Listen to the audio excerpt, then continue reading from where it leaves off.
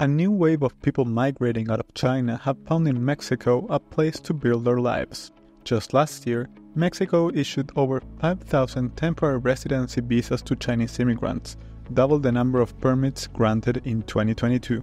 Now, Chinese nationals are third on the list of countries seeking to get regulated status in the country, after the United States and Colombia. The surge comes as part of a larger exodus of people seeking out new opportunities away from China. These newcomers come from all walks of life. Some are seeking to escape high unemployment rates among the youth, some scholars are seeking to advance their careers away from the communist ideology, others are looking for investment and business opportunities, and a group of them are opting to avoid the hurdles imposed by the United States. Last year, the United Nations estimated that China would lose at least 310,000 people to immigration, despite restrictions and regulations. This is compared to the 120,000 people leaving the country in 2012.